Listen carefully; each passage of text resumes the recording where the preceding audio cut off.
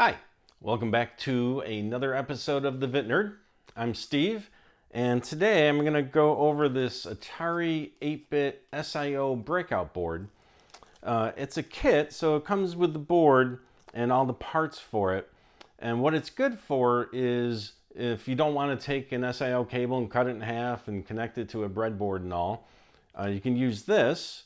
And the nice thing is it comes with the parts with a voltage regulator to bring the 5.0 volts on the Atari's SIO port down to 3.3 volts. And a little LED to show you that everything's working fine there.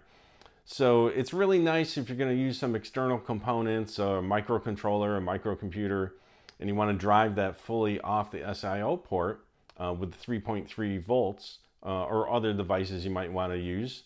So it's a nice device if you're going to play with some components and do some testing. So let's check it out and solder it up.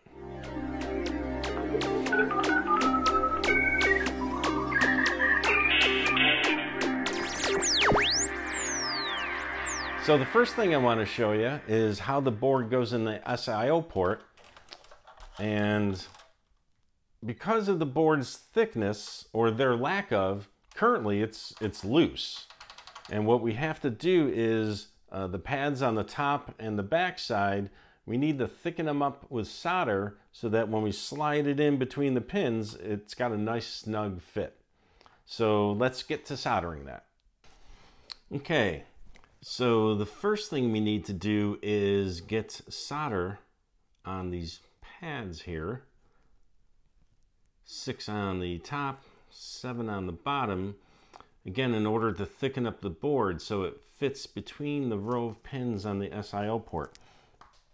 And taking a look at the instructions that they give on the eBay sales site, they suggest a 1/2 inch of 0.8 solder, 0.8 millimeter solder, which I have right here, a 1/2 inch melted on each of the top pads, and a 1/4 inch melted on each of the bottom pads. So let me cut up 6 of these.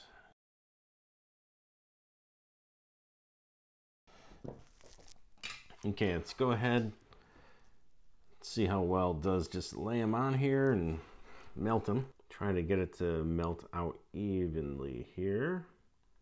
Okay, not bad. Maybe we'll skip one here just so we don't get too close to the one we just finished. Okay, that's looking good. Okay, let's go ahead and on the next one. Seems like it should be easier. Let's try melting it. Yeah, that's better. Okay. Well, learn something new with that.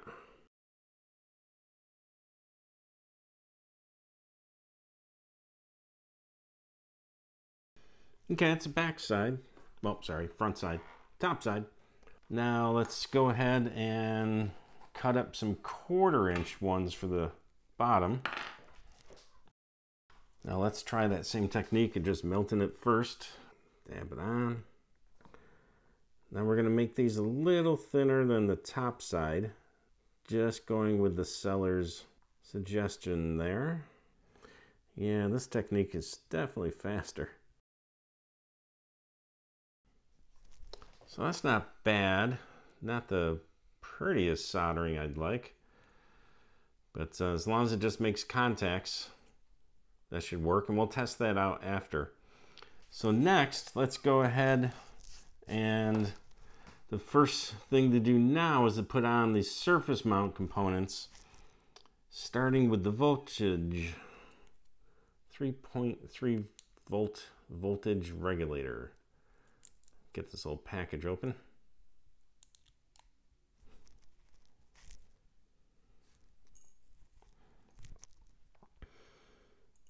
Now this is surface mount.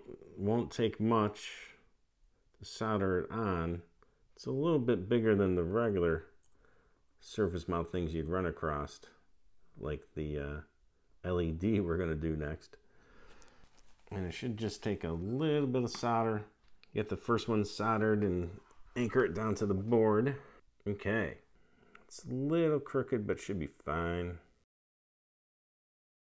Okay. Nice. Okay, good. So that's not bad. Now the next part is this tiny, tiny LED.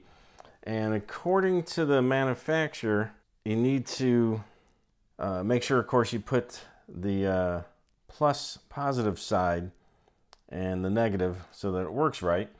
And according to them, on the back side of this is going to be a negative marking. And let's take a look. If you got a magnifying glass or a zoom camera, you can get away with doing this here. And on the back side of this is going to be an LED symbol, and the pointy side denotes the negative. And that needs to be soldered onto this side, and so hence the other side's the positive, which is here, marked with a positive on the board itself. So let's go ahead and get this open.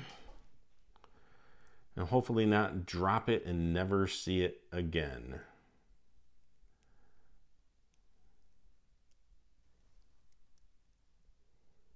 I already don't see it again. There it is, right here. Fell out of the package. Oh, there we go. Okay, well that's pretty, it's nice to see. It's pretty easy to read. Nice green marking. So this pointy side is negative, which right now does match the orientation here on the board. So the trick now is to pick this up, get it on the board without reversing that, or again, dropping it and never seeing it again. Okay, and I'm gonna double check this because I can see there's a green side here. How am I gonna double check this? I'm gonna press down on it, embed it in my skin, flip it over. Yep, it's still negative on that side. So the green side is also the negative side here. So I don't know if they meant to do that. I hope they did, because that's awesome. Otherwise, it just worked out that way. Try to do this just so gently. Ooh, that could be good enough. So that's good. Let's solder that. Anticipation. Oh, come on. No, let go. Yeah, big ball of solder. That's great. That side's better. So let's get some of this off. Oh, perfect. Okay, let's get the little magnifying. Nothing like a $500 magnifier here, huh? I can't even see that little bit there, but let's clean that up. I'm gonna go with that. That seems like it should work. It's so small we'll never see that again. Okay, so next, let's go ahead and put on a couple low parts, short parts, and just bend the leads. The nice part is now we're going to solder on the other side of the board, so we're not going to go near the surface mount parts we just did.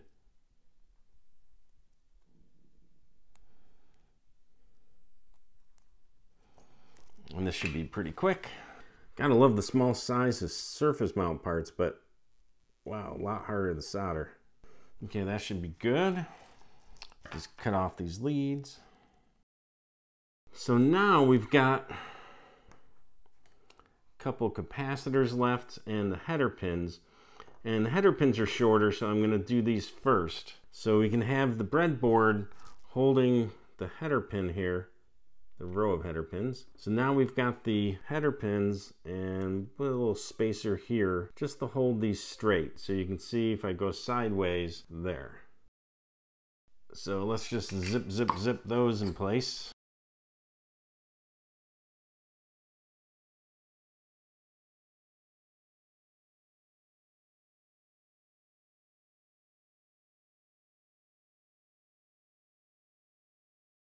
Okay, nice. Now what we can do is we can take this. With this particular breadboard, I can rest these into the one set of pins, pin holes, and this can set in the track just to hold it in place. So now we've got that holding that pretty straight there. We'll get through these.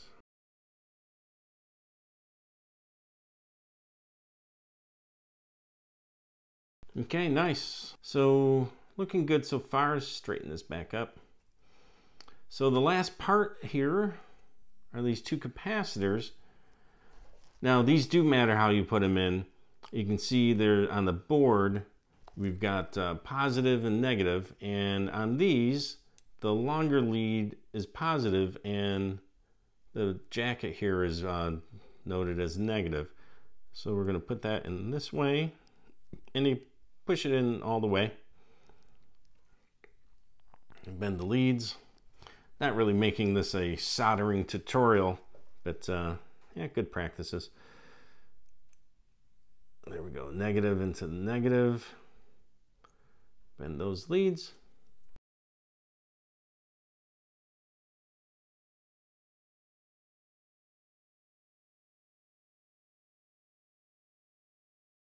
Okay.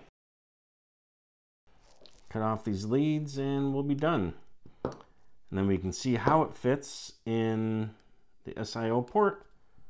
And if it fits fine, then we can go ahead and test out the power connections.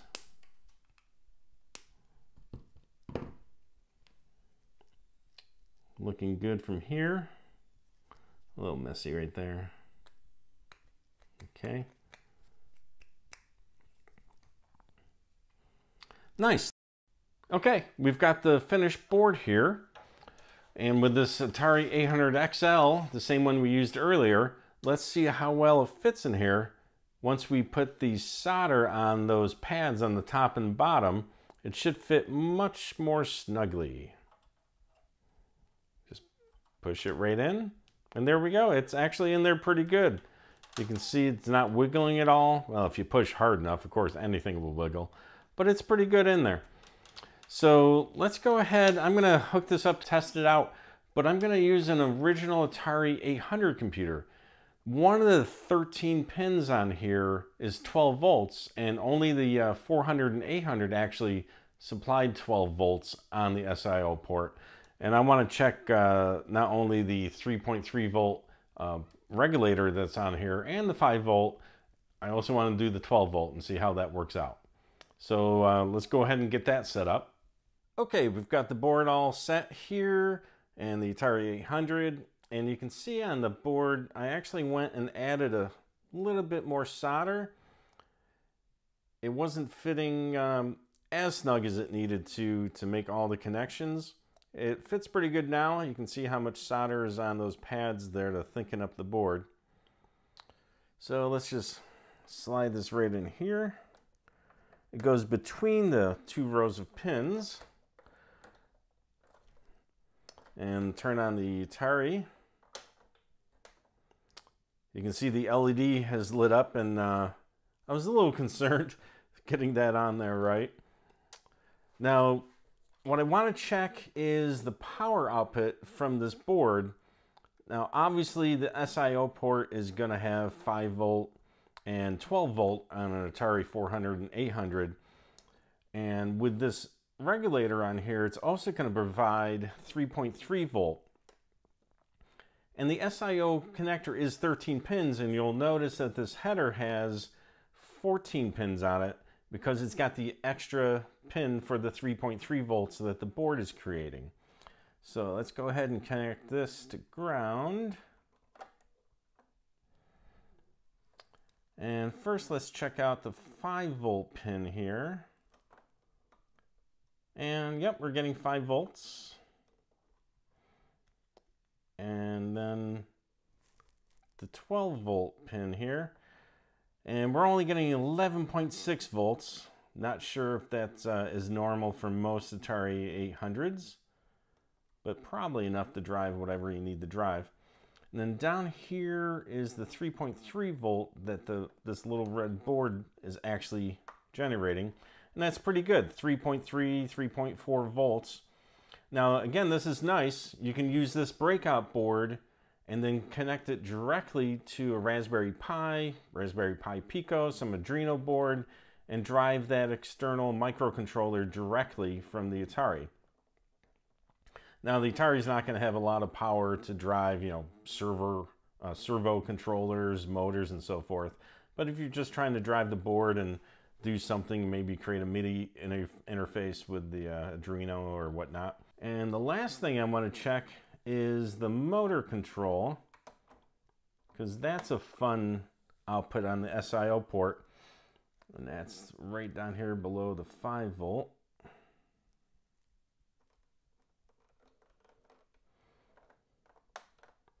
So that's currently off, and that's nice because it drives 5 volts out of there. And then you can run a relay, maybe a LED, whatever. You don't want to draw too much power, but you do have direct control through a poke command in BASIC. And obviously any other programming language that you have. And if we poke 54018 and we poke 52 in there, it activates the motor control line on the SIO port. So you can see the 5 volts we now have on there. So there we have it, a nice little Atari SIO adapter breakout board, however you want to describe it. You could just, again, use an SIO cable, cut it in half, and get access to the wires. But the nice thing about this is it's got the supporting hardware on it, the electronics for converting to 3.3 volts. And make it easy access to tinker around with some projects. So again, it's going to be fun to hook this up to a microcontroller and see how it goes. You can find these, I found this on eBay. I assume they're still up there. Last I looked, it was going for like $13.50 US and about $3.50 for shipping. So, not bad, 17 bucks to get it, tinker with it, and try it out. Let me know in the comments what you think, if you have one or something like this. I have actually, you can Google online and see other boards. You can make your own boards and you just raise it up with the solder. But I thought this was nice. It came with all the components with the 3.3 volts. So until next time, thanks.